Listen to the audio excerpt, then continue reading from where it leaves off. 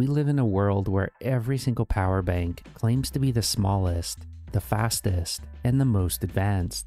But with so many options available, how do you really know? So today, I want to find out which power bank is actually the best in 2025. Not by marketing claims, I want to find out the hard scientific data. To do that, I built a scoring system across 20 points of data with one goal in mind: cutting through the noise to find not just which power bank wins on paper, but which one might actually be their best fit for you.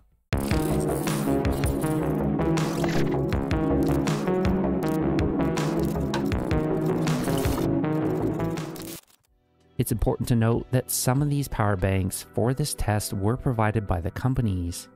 The INIU B63 was one that I bought personally. This video is not sponsored and no companies had advanced access to the results. All data is derived from a month of thorough and repeated testing, ensuring accuracy and minimizing inconsistencies. My goal as always is to offer an unbiased perspective based on real data, helping you identify the ideal power bank for your individual needs. So for this test, every ranking needs a foundation, so I broke my system into what I call 4 different pillars. They add up to 100 points. Starting things off is the performance. Performance is going to equal 50 points. The build and portability is 20 points. Features and convenience, 15 points. And safety and compliance, 15 points. Performance leads the way, half the total score. Because at the end of the day, a power bank's job is to deliver power. But the other pillars matter too, and you'll see why as we go along. For my test, I want to test as many power banks as possible. Let's start off with the biggest category, the performance. I looked at 3 numbers here that spec sheets rarely explain well. Efficiency. How much of an advertised capacity do you actually get? Every single battery loses energy to heat and conversion. To keep standards high, I cut anything below 70% efficiency. Fail that and it's an automatic 0. The differences here are absolutely staggering. In first place for power efficiency is the INIU B63. This is rated at 92.5 watt hours, with an efficiency rating of 89.4%. In second place is the AOHI Starship 240 watts. This is 88.4% efficient. I think it's really nice to have a high capacity battery like this, but something that's also really efficient too. And in third place is the INIU P64E1 with 83.2% efficiency. Still not a bad result. Shockingly enough, this is actually roughly where most power banks sit, was around the 80% mark. The worst in terms of efficiency is the Baseus power supply with 46.6% efficiency. I have had this one for a little while, but honestly I haven't really used it much, so I'm kind of surprised to see the efficiencies just so low. This is actually the power bank that I brought with me to Japan last year. If I had known that it was only 46% efficient, I probably would have brought something else. Honestly, the differences are pretty staggering. An 89% efficiency rating compared to 46 isn't a small gap. For the same advertised capacity, that's the difference between 3 full phone charges versus barely 1.5. Next up is the max power output, and that's where things get interesting. Can I use it to charge something like a phone, or can it output enough power to sustain a laptop? I rewarded any of these power banks that could hit at least 100 watts. The AOHI power banks in particular kind of shone ahead here because they're large capacity battery banks. They can output large amounts of wattage, supplying powerful devices. The AOHI Starship 240 watt can output 140 watts with one USB-C port, which is the same as the old Starship with 140 watts out of those as well. The P64E1 can also do 140 watts. There's a lot of power banks that can actually hit that 100 watt mark now. Some of these also kind of cap out around that 100 watt mark, like the Char Geek 140 watts. That's where I find some of these markings a little misleading. You see 140 watts and you assume it's going to do 140 watts output. But if you look very closely, this one can only do 100 watts. It seems like some of these combine their wattages through their ports. But I was looking at the single output, the max output with one USB-C port. And finally, recharge speed. No one wants to wait half a day for their battery backup to refill. I measured the recharge rate in watt hours per hour.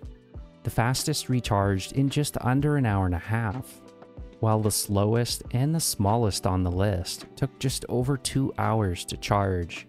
However, power isn't too useful if it's too bulky to carry. So next, I looked at the energy density, both the gravimetric density, which is the power per gram, and the volumetric density, which is the power per cubic centimeter.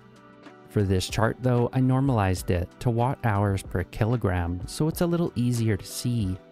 Surprisingly enough, the smallest one on our list, the INIU P50E1, scored at the top of the list here. This is an absolutely dense little battery. The P63E1 also scored brilliantly here, packing serious watt hours into a slim, travel-friendly form factor. This one actually punches well above its weight. This is probably the battery bank I wish I brought with me to Japan last year in October.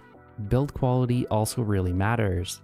The Baseus, while weak in efficiency, definitely earned credit for its sturdy aluminum casing that improves the heat dissipation and the durability. Features can also make or break the usability. Pass-through charging, like on the Aohi, or PPS support for faster phone charging, all scored points. And then there's safety, often overlooked, but critical, especially on a battery. These markings all mean something. The UL mark, like the one on the Baseus, isn't marketing fluff. It means independent lab testing for short circuit resistance, heat tolerance, and catastrophic failure prevention. So before we crown a winner, let's pause here. Why does efficiency matter so much? Imagine two 25,000 mAh power banks. On the box, they look exactly the same. But if one is rated at 45% efficient and the other is at 89% efficient, the real world difference is night and day. It's not just engineering trivia, it's wasted heat, wasted charging cycles, and ultimately wasted money. This is why I'm so impressed with the INIU BIP63 at 89% efficient. This is effectively approaching the theoretical best case territory for consumer lithium-ion power banks. Did I mention that this power bank is about a year old and it's still holding up extremely well? So final scores all normalized out for just the overall score weights that we've set. Which one tops the list? The Aohi Future Starship 240 watts gets a score from me at 82.36%. The P63E1 comes in second place with 78.23%. Third place is the older Aohi Starship with 77.4%. But here's the truth, there's no single best power bank, it all depends on you. So I rescored all of the weightings across 3 different personas. The power user, the gamer, the video editor, someone who needs raw output. Performance dominates. And here, the clear winner is the Aohi Future Starship 240 watts. For the power user, the INIU P63E1 came in second place. And in third place is the Aohi Starship, the original one, at 76.06%. And the digital nomad, the frequent flyer, the remote worker, portability, and airline rules matter. Remember, anything over 100 watt-hours is banned from carry-on luggage, which instantly disqualifies the 2 Starship power banks.